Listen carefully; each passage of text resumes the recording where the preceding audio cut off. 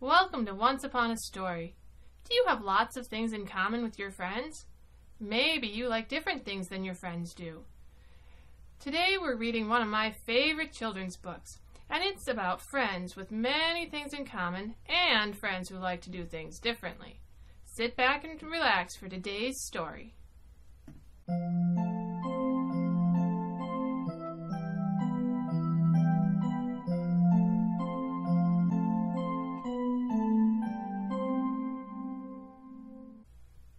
Today's story is Chester's Way. Chester's Way by Kevin Henkes.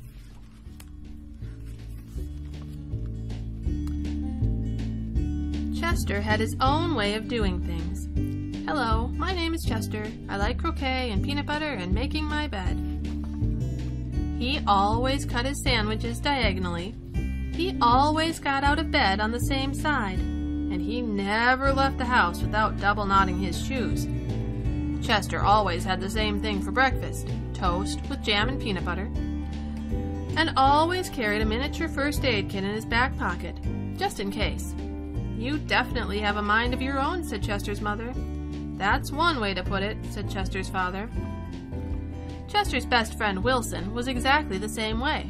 That's why they were best friends. Chester wouldn't play baseball unless Wilson played, and they never swung at the first pitch or slid head first. Wilson wouldn't ride his bike unless Chester wanted to, and they always used hand signals. If Chester was hungry, Wilson was too, but they rarely ate between meals. Some days I can't tell those two apart, said Wilson's mother. Me either, said Wilson's father. Chester and Wilson, Wilson and Chester. That's the way it was.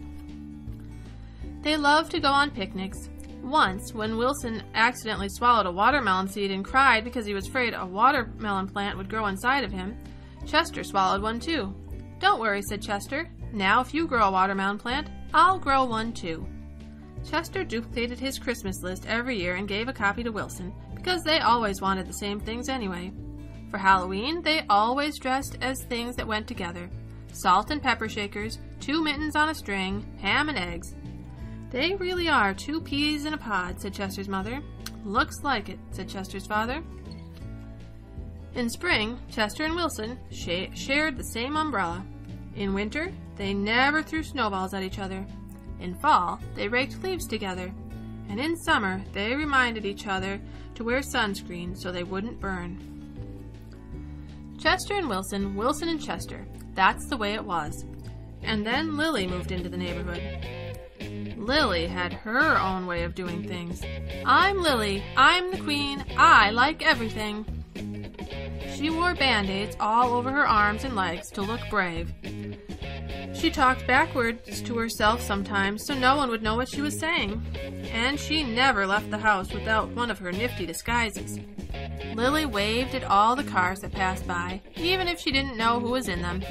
And she always carried a loaded squirt gun in her back pocket, just in case. She definitely has a mind of her own, said Chester. That's one way to put it, said Wilson. When Lily asked Chester and Wilson to play, they said they were busy. When she called them up on the phone, they disguised their voices and said they weren't home. If Lily was walking on one side of the street, Chester and Wilson crossed to the other side and hid. She's something else, said Chester. Looks like it, said Wilson. One day, while Chester and Wilson were practicing their hand signals, some older boys came by, popping wheelies. They circled Chester and Wilson and yelled personal remarks. Chester and Wilson didn't know what to do. Just when they were about to give up hope, a fierce-looking cat with horrible fangs jumped out of the bushes and frightened the older boys away. Are you who I think you are? Chester asked the cat. Of course, the cat replied. Thank you, Lily, said Chester. You're welcome, Chester, said Lily. Thank you, Lily, said Wilson. You're welcome, Wilson, said Lily. I'm glad you were wearing a disguise, said Chester. And I'm glad you had your squirt gun, said Wilson. I always do, said Lily, just in case. Afterward, Chester invited Lily over for lunch.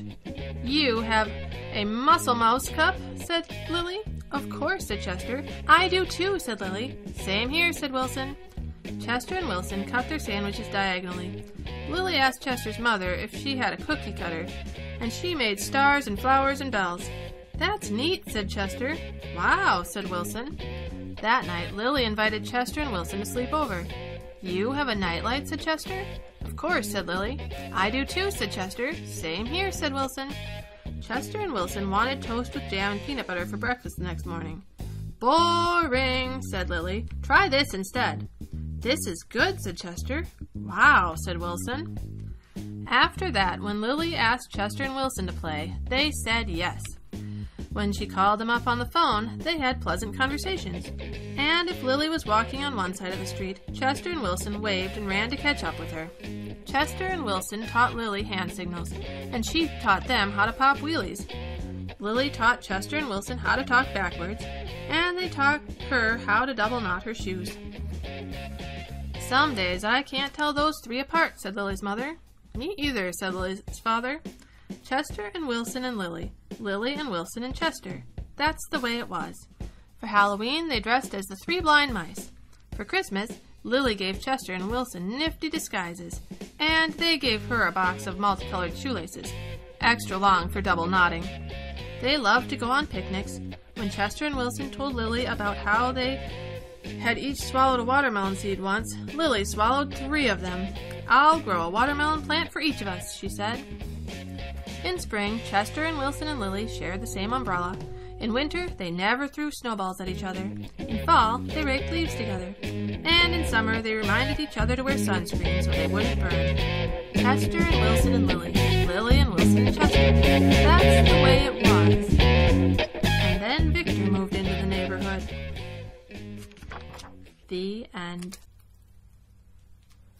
I'm glad Chester and Wilson learned that it's okay for friends to like different things. I hope you enjoyed today's children's book.